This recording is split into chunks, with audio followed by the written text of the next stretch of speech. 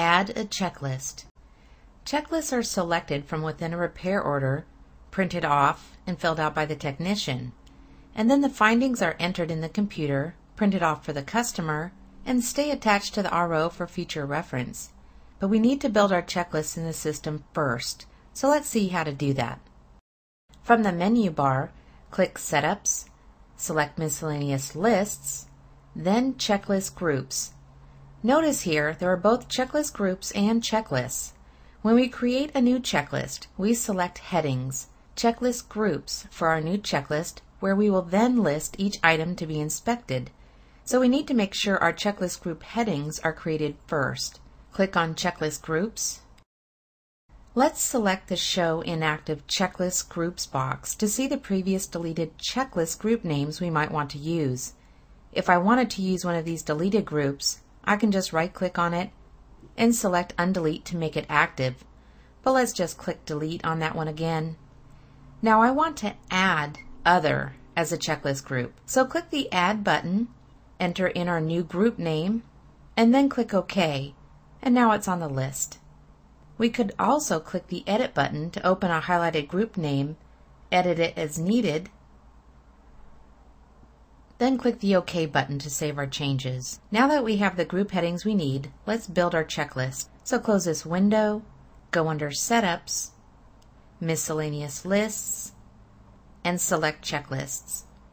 And this opens the Checklist Templates window, listing our existing checklists. Same thing here. We could check the Show Inactive Checklist Templates box, and it would display any previously deleted checklists that we would want to reactivate using that right-click and selecting Undelete again.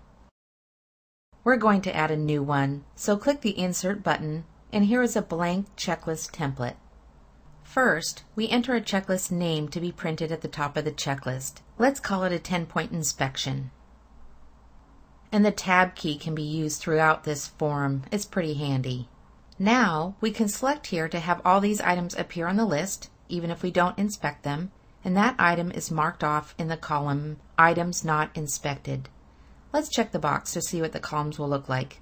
So in this section, you can see our first column of checkboxes will be Not Inspected. It's already taken. But then we get to pick the headings for the other two columns. The system comes with the default of Pass or Failed, but you can customize these. So let's say OK or Needs Attention. In the Notes field, we can enter a note that will automatically print in the Notes section, or we can just leave it blank to be filled out when the technician hands in his checklist. And here is a spell check function to check our entries.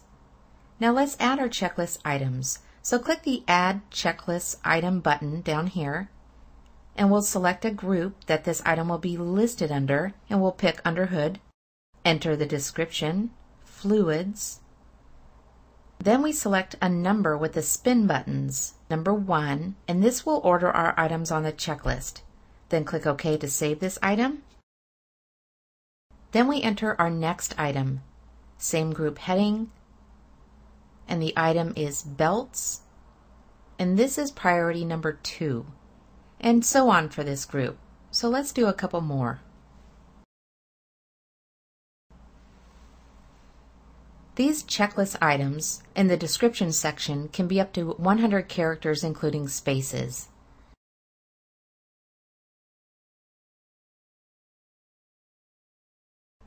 And then we're going to add an item that we want in the next group heading, Undercar, and Exhaust, and this is item number 5, and OK.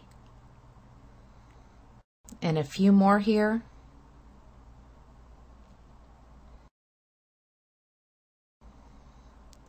And if needed, we could click on the Edit and Delete buttons in the lower left to change a selected item on our list.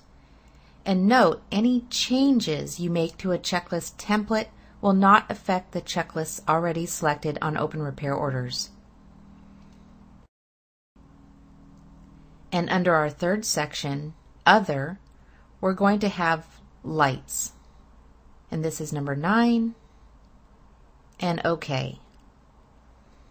And let's finish up with Wipers.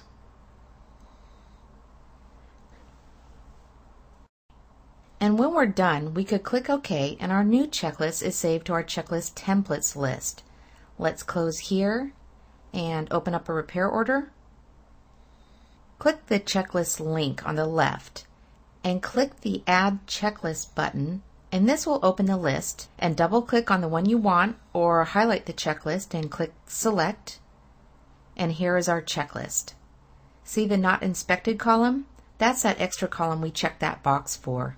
So we would click OK, and let's see what the checklist would look like for the technician. Click on Options and select Print Technician Checklist. And this is what the form looks like for the technician, which is different than what the customer will see. We have a place to check OK or needs attention, and an area for notes. So let's close this.